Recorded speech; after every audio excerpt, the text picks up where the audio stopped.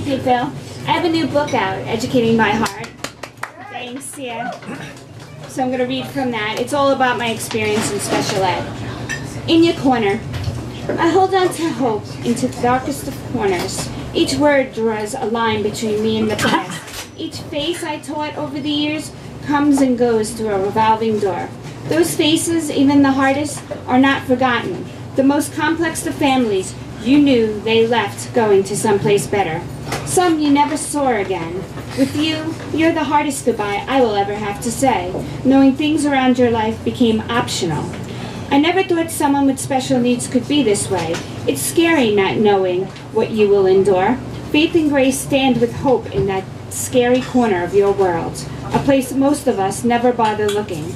I go there, cheer you on through your ups and downs. It's a difficult place, but someone needs to be beside you. Thank you. Nice shirt, Margaret. Thanks. Sacrificial writing. I open myself, giving a voice for you. I tell what happens in metaphors, showing the ups and downs of your life. Scars dictate their truth. They don't tell us where you're going. We don't know how this ends. Stars break up, part into darkness, or continue to shine.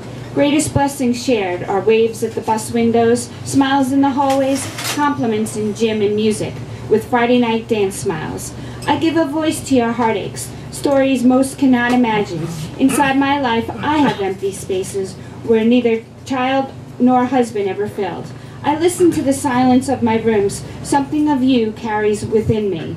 I carry in my hand a helping hand, a place where my pen starts. Hope clings onto my words every day. I spread ink thoughts through pages, remembering everything.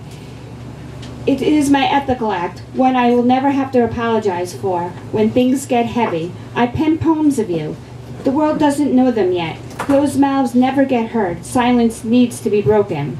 A young man with disabilities is still a young man. He's not the disability. There are no shortcuts ending the story, only a lot of dead-end questions. Words leave lasting scars. Sacrifices have prices, ones I'm willing to take and write about. Beautiful.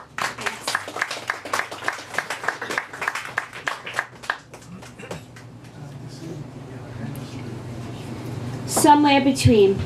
Somewhere between disability and perfection is you walking on life's tightrope. Somewhere between penny wishing wells and shooting stars, hope carries inside my dreams. Somewhere between then and now, attempts to do more for you reside. Somewhere between pen and paper, my words lay, waiting to be heard. Somewhere between prose and poetry, your story needs to be told.